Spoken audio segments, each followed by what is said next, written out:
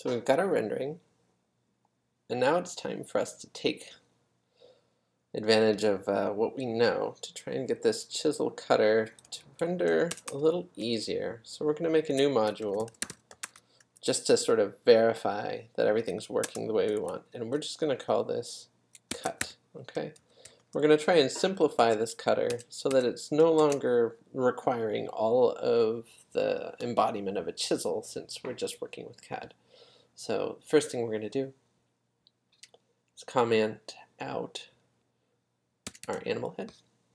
We don't need that. And then what we want is to actually see what our chisel cutter looks like so we can emulate it, make a copy of it. Right, so there's what our cutter looks like, and we've got it set to a 30-degree angle, and we want to be able to make something that has the exact same kind of effect, but with a totally different application. So what we're going to do is we're going to take all the variables that we passed before, because those are things we need. Okay. And then what we're going to do is start to introduce a different way about thinking about the geometry. And so we're going to basically destroy all the conventions we had before. We're going to make a cylinder, and its height is going to equal our width, and its radius is going to be equal to 1/2. And it's only going to have 3 faces. So we're going to make basically a triangle. So when we render that, we got to call the file, right?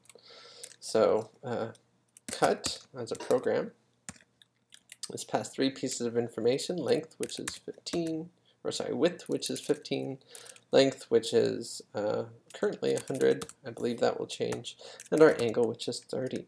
Okay. And that should be a semicolon. There we go. So now if you look very closely, we have a triangle. And the only problem with that is our triangle is not in the same orientation as our other triangle. So the first thing we're going to have to do is lay it over on its side. And I'm just guessing here, but maybe in the y-axis. There we go. So now we have our triangle sort of in line with our other triangle, right? But it's off-center. So we're going to resolve that by just telling the cylinder that center equals true. And all of a sudden we're back in business, right? Everything's centered. So here's where it gets tricky. We need to start passing it information, and we want to scale our triangle so that it's similar to the triangle we had before. So just be careful. You don't want to put 0, 0, 0 here. If you do that, it just sort of makes your object disappear into oblivion. So we need to scale it in the length function, right? So we need to scale this by length, the x-axis by length.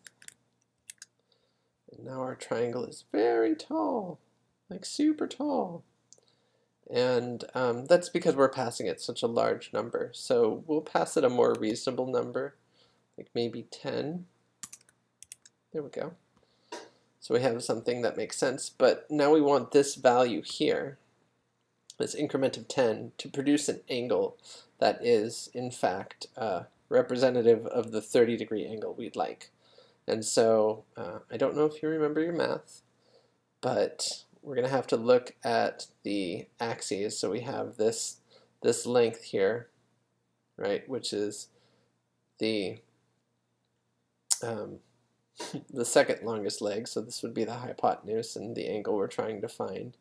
So if we're trying to get this angle, which is 30, right, we have the opposite over the hypotenuse. So we're looking at sine of angle.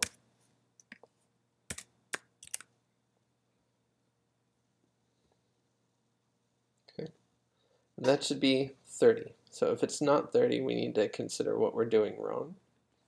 This is function times length. There we go. So now we have our 30-degree angle, and you can test that by just moving it up or down.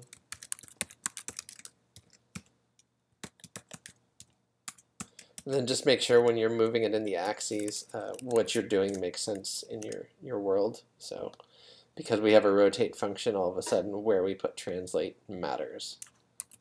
Okay. So we're going to go up here and just see if that'll bring us up in Z. And it's a bit high. We don't need to be that high, so maybe down 5. There we go. So now we can verify that our 30 degrees is in fact 30 degrees. And we've got a nice little cutter function. You can leave the translate function there, but obviously it is relative to length. So if you want it parametric, it should be length over 2. Might be appropriate, but then what I would do is I would test that out to make sure that as you do your design, your object is still cutting where you think it's supposed to cut. Okay. So now we have our cut function, and we can block out our chisel cutter, like so.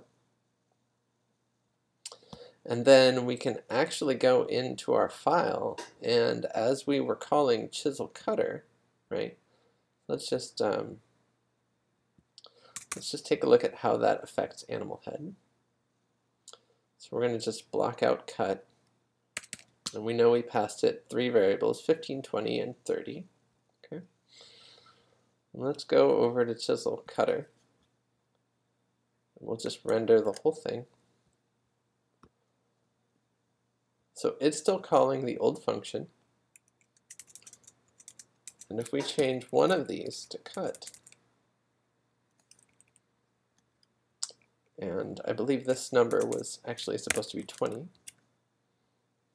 let's take a look at the distinction between the chisel cutter and our cut. Okay, so as we zoom back out, we can see that we're using a lot of rendering time on one side and very little on the other. So now we know we can pass cut to everything. And just remember that the length is much shorter, like not 100, because we don't need a chisel handle, we just need a cutter. Okay?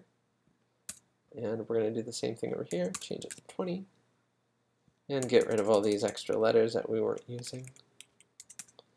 So now we know we're cutting the mouth. And the rendering time has gotten significantly faster. So that's what we want. So we're just going to save this.